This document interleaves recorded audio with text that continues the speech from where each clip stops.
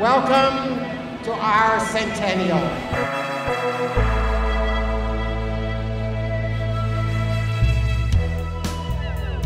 As the first speaker, let me be the first to say happy birthday.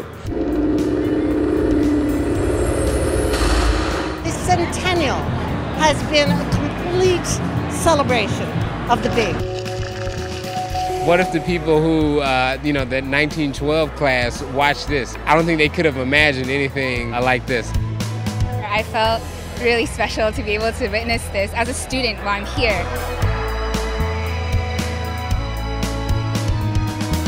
This is the first reunion I've been to, actually, and it's absolutely worth it.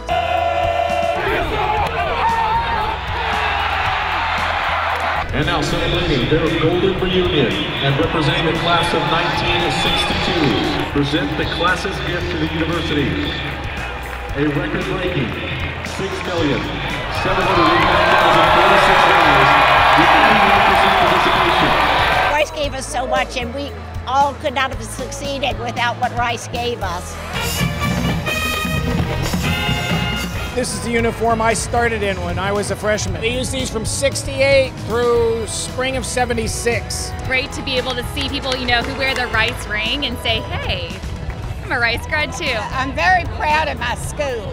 It's even better than I was admitted. I think they've done such a great job of just making so many different events available and different ways of celebrating the university. And I extend my sincere congratulations to the trustees, the faculty, students, and alumni on your first great century. I love my city, but part of what I love is Rice University. I would not be the person I am without Rice University. 1, 2, 3. Bravo! Bravo! We propose to continue to push the boundaries of what is possible for the next 100 years.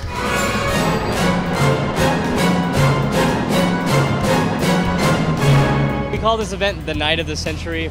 I've been wanting to plan this since I learned that it would happen, I think, 2 or 3 years ago. Well, today we have the Centennial Picnic, and what Rice did was they brought in a bunch of different food trucks from Houston. Their eyes set not only on the future with great expectation, but looking back at the past of our founding with great admiration. Rice's leaders have shot for the moon and landed. Thank you for taking all of us along with you. As we enter our second century and face the opportunities ahead, we must be bold. We must be entrepreneurial. We must be collaborative. We must be fast and slow. We must be international and yet distinctively American. We must be the great research university that preserved its dedication to its students. We must be Rice. Time to start the second 100. Build on what we've got. As much as there's talk about the past, there's definitely been a lot of talk about the future. Who knows what's going to happen at the 200th?